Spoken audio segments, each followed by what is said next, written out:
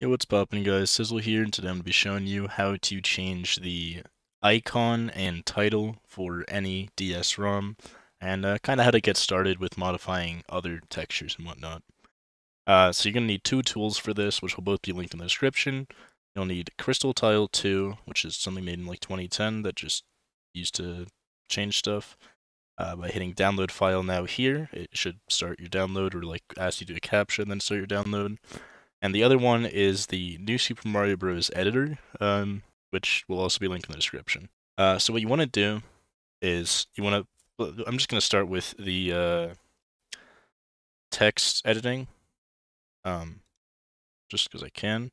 So what we want to do is go to Crystal Tile, run the exe file, have a bunch of text like this. I don't know what any of it means. Then File, Open, and you want to open whatever file you want to edit. So in this case, I'm editing CGP Nitro. Hit open, and this is how you change the text. You want to hit the little DS icon right here, right? Then hit edit, title info, and then you can just change whatever you want to change right here, right? So this is the name of the game. This is who made it. So you can change that all you want, right? Right, so just go like CGP Nitro 2, and nothing's changed, but we change it across all the different languages by pasting it in, right?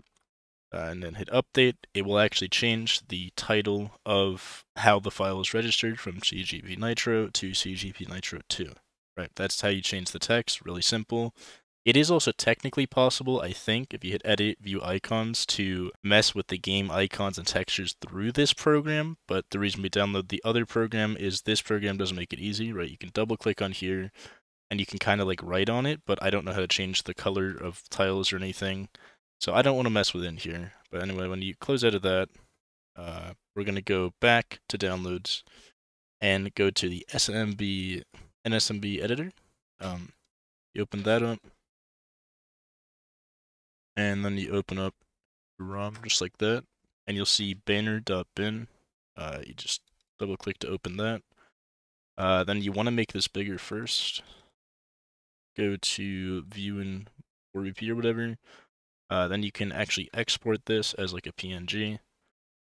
Right, so I'm just going to call this, I don't know, icon.png, right?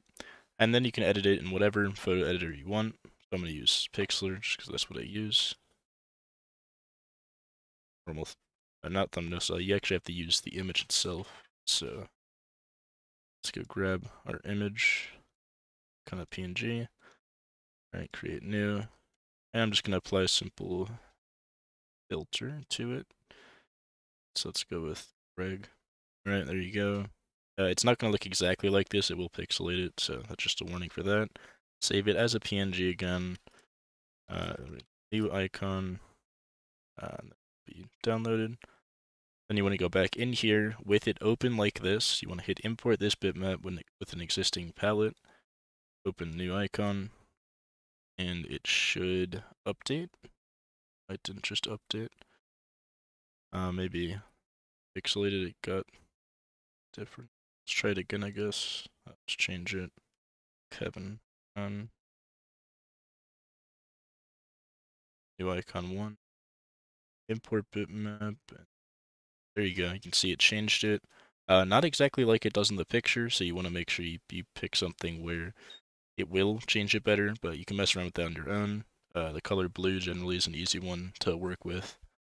But yeah, that's how you change that. And then you want to hit the little floppy disk right here to save it.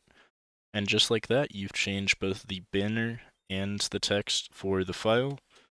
I'm not really sure how I can show that off, but do know that it does work. I guess I'll have like a screenshot on screen showing like a difference or something that I change. And for changing other stuff, you just have to find the files in here, find like the textures or whatever, and change that in there.